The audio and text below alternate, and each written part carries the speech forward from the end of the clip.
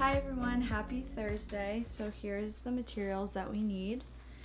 You have your paper, and at the top you're gonna write Thursday, your name, and then the date 4/16/20. Then you're writing number 1, number 2, a line in the middle.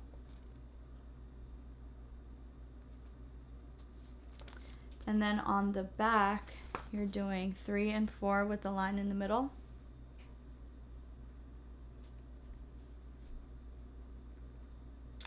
And then on the last page, you're writing exit ticket.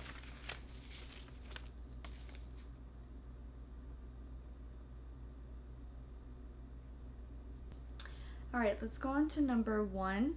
So this problem today is actually your exit ticket from yesterday. I noticed that a lot of students were getting the answer wrong, so I wanted to do a little bit of a review. Okay, so again, number 1 is the exit ticket from yesterday. So you're gonna draw a box. You're writing more with the line, less with the line, and then you're writing answer with the blank line.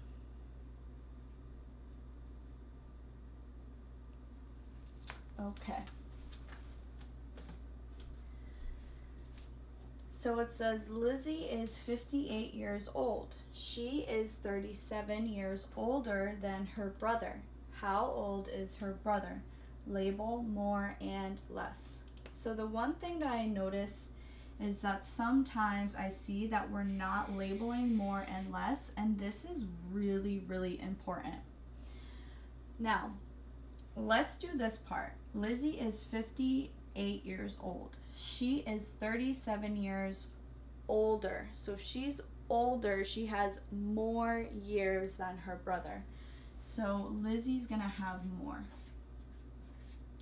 And if she has more, then we know that her brother has less. Now we need to see what the question's asking. How old is her brother? Whenever the question is asking about someone, you circle that person. So they're asking about the brother.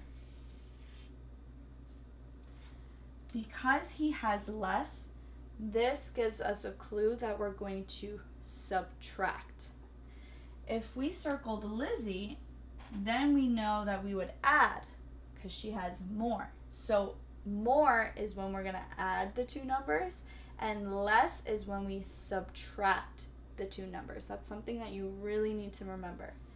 So since we know that we're going to subtract, write a number sentence that you would use with these two numbers when you're subtracting.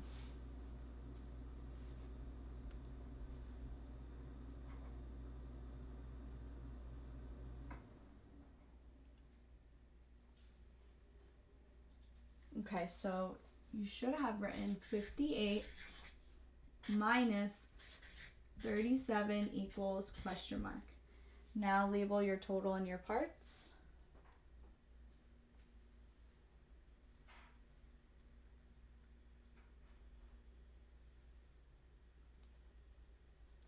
Okay, so your total goes before the minus sign. All right, so we are missing our part. Okay. There's two ways that you can solve this problem. You can start with your part and then add and stop when you get to your total, or you can start with your total and subtract. So either one of those strategies will work. You can choose a strategy now.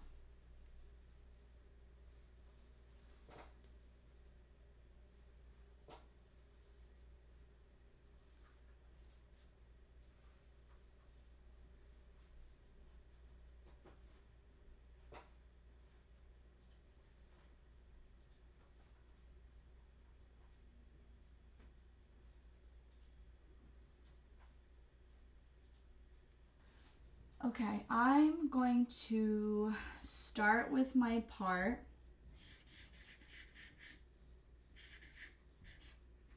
and I'm going to add and stop when I get to my total. So I'm not putting 5 10s and 8 1s because then I would add my total and my parts. And I don't want to do that.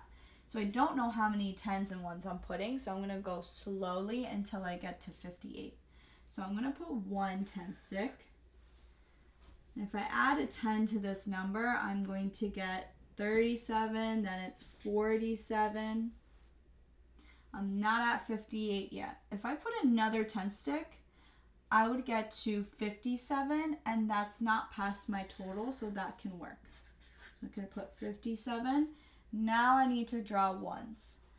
All I need is one more, and then 57, 58. Okay, I stop there. Now what I do is I count what I just drew because this is my missing part. So I'm going to count it up. 10, 20, 21 was my missing part. Okay. So now I'm going to draw a number sentence to match my work. Remember, it has to match exactly what you did. The first number I drew was 37. Then I added 21 to get to 58, my total. So plus 21 equals 58. 21 was my missing part. And then that's my part and that's my total. Okay, now you can answer this in a complete sentence. How old is her brother?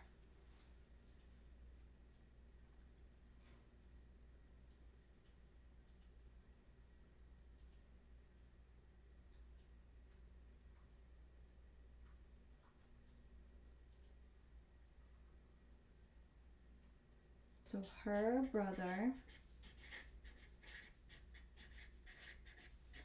is 21 years old. And make sure when you start the beginning of a sentence, you're starting with a capital letter, not only in math, but in all the other subjects.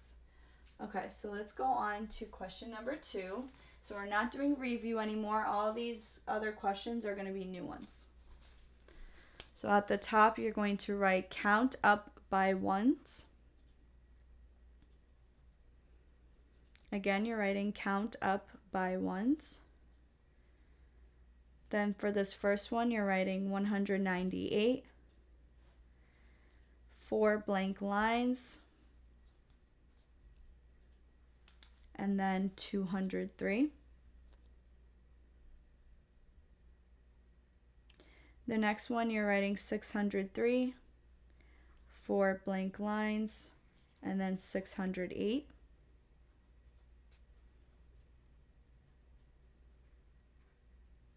For the next one, you're going to write 497, 4 blank lines, 502.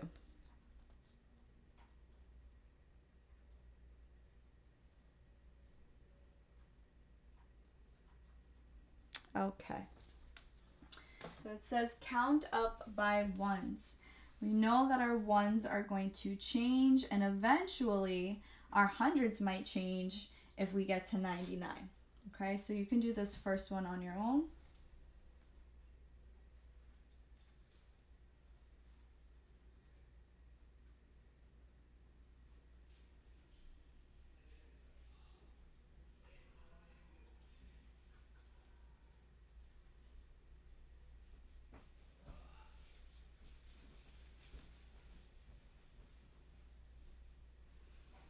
All right, so 198, 199. Now we're at 99. Our hundreds are going to change. It's going to go up. 200. Remember, only our ones are changing now. 201, 202, and then 203. Okay, you can do this next one.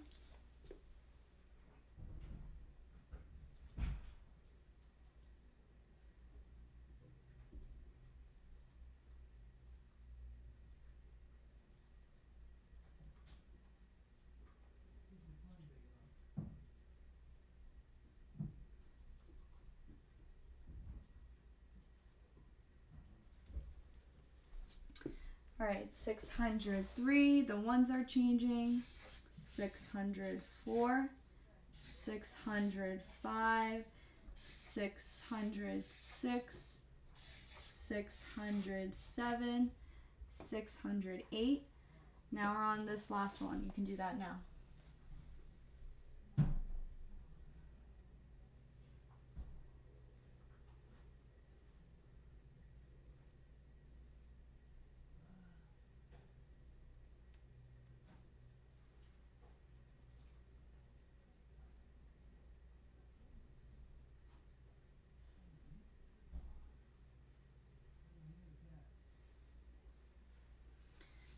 Okay, so we're really close to that next 100. We're at 97 here in the tens and the ones. So 497, 498, 499, 500, 501, 502. All right, everyone, it's time for that dance break.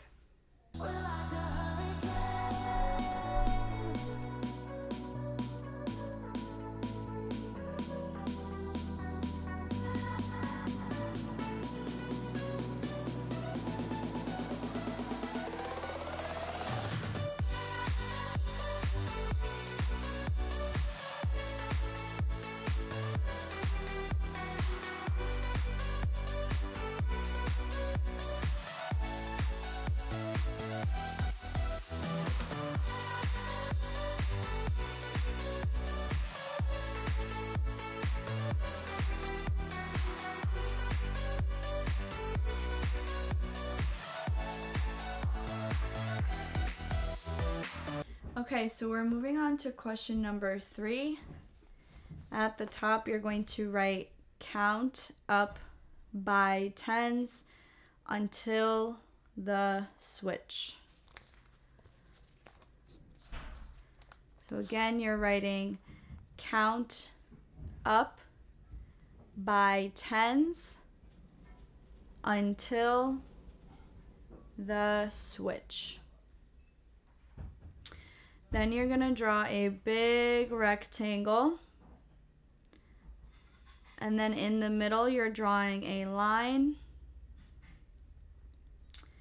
And then up and down, you're doing 4 lines. 1, 2, 3, 4. And then in the first box, you're writing 80. And then in the fourth box, at the top, you're writing switch to 5s. And then below, on the third box, you're writing switch to 1s. I would pause this video now so you can have time to draw this out.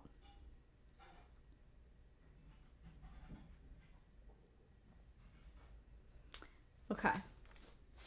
So it says count up by tens until the switch. So we've already done this 2 times, so I'm actually going to have you go and then stop when you get to the switch for the 5s. I'm just going to have you go right away.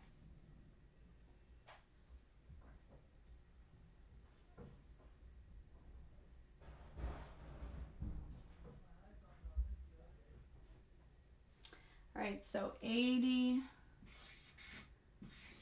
90, 100. Okay, so now we're switching and we're counting by 5s, and you stop here.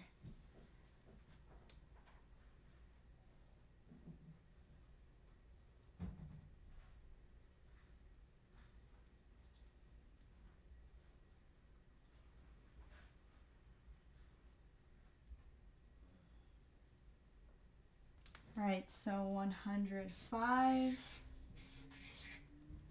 110, 115, 120.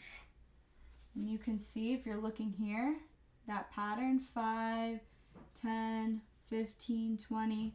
All right, now it says switch to 1s, so now only the 1s place is going to change. You can do that now.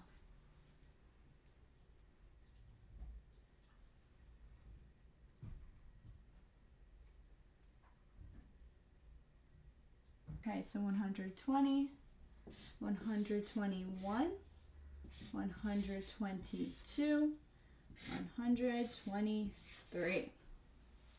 Okay, let's go on to question number 4, the last question.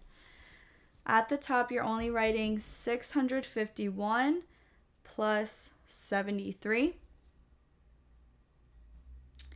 Then you're drawing your HTO chart and answer with the blank line below.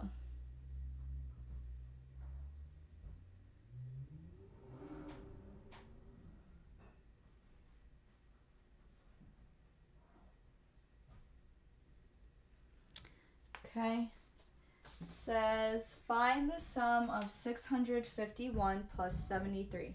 Use the HTO chart to help you solve. First thing we're doing is labeling HTO and then TO. So we're going to box this number because this is the number we're going to draw first. All the labeling we're going to save for the end. So I want you to draw your hundreds, tens, and ones on your HTO chart.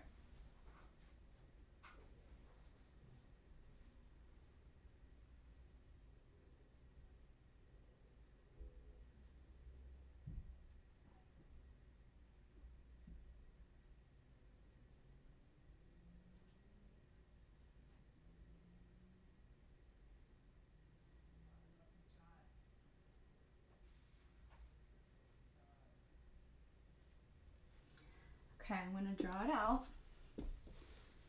So 100, 200, 300, 400, 500, 600, then 5 tens, 1, 2, 3, 4, 5, and then only 1 for the ones place, so 1 circle. Okay, so we're done with this number. Now we're going to do 73, so 7 tens and 3 ones. You can draw that out now.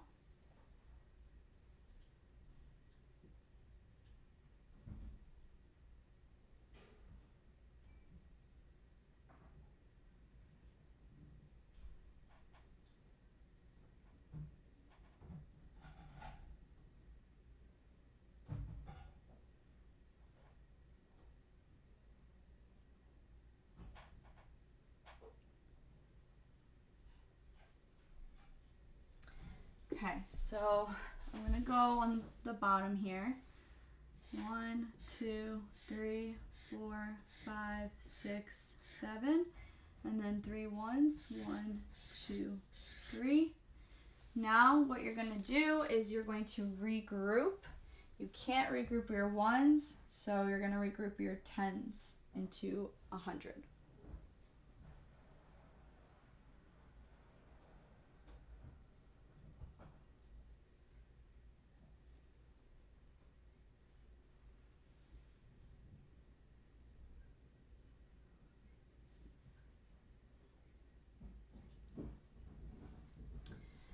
Alright, so because I like to put it in rows of 5, I already know I have 5 tens here and 5 tens here. That's 10 tens.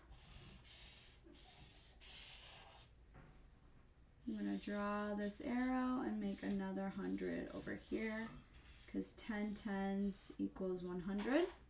I'm going to cross that out and I still have 2 tens left over. Okay, now you can label everything and then write your answer below.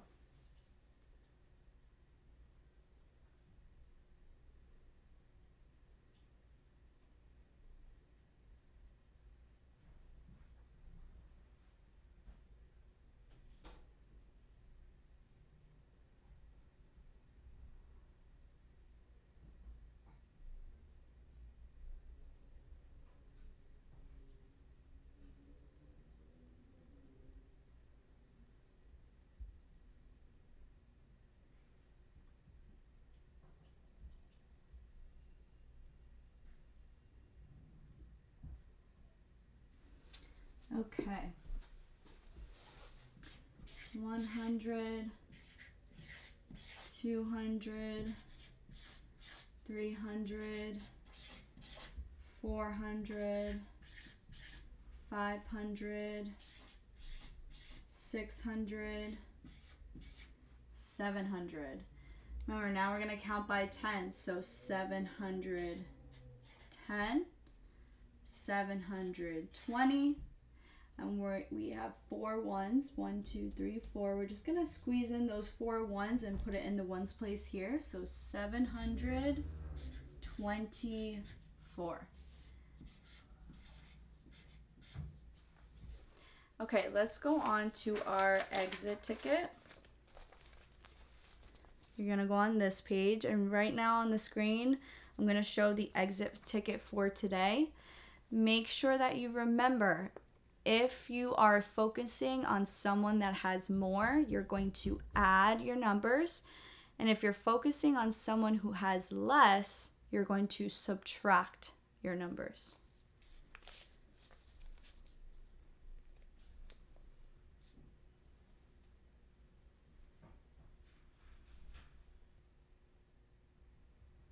You can pause the video now if you need extra time to write it down.